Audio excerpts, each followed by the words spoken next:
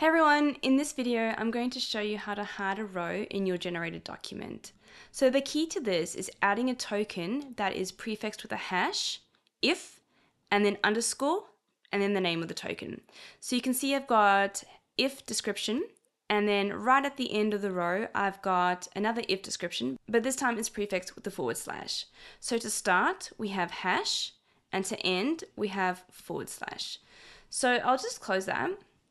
And now in our transform, that formula essentially, or that token, either needs to be true or false. So if it's true, show.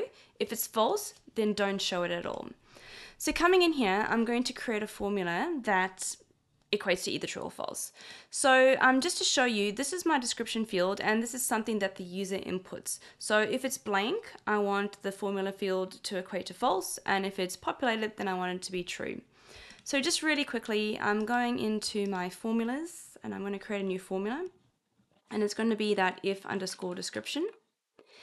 And we'll start off by going is blank, and I believe, let's just have a quick look, it's enter object description.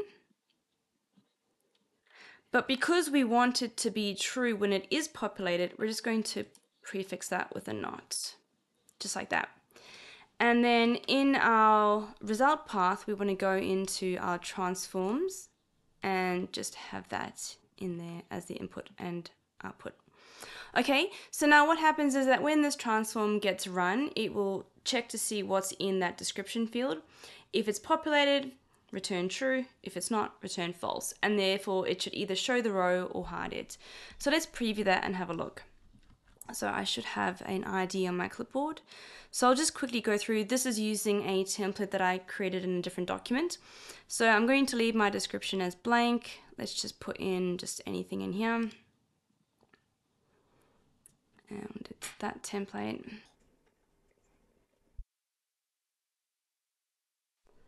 So we can see we have 3 rows. And then I'll just preview that again. The same ID. We'll put test in here.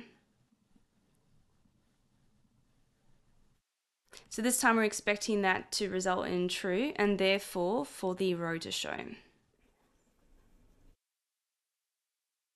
And there you can see that row is now showing.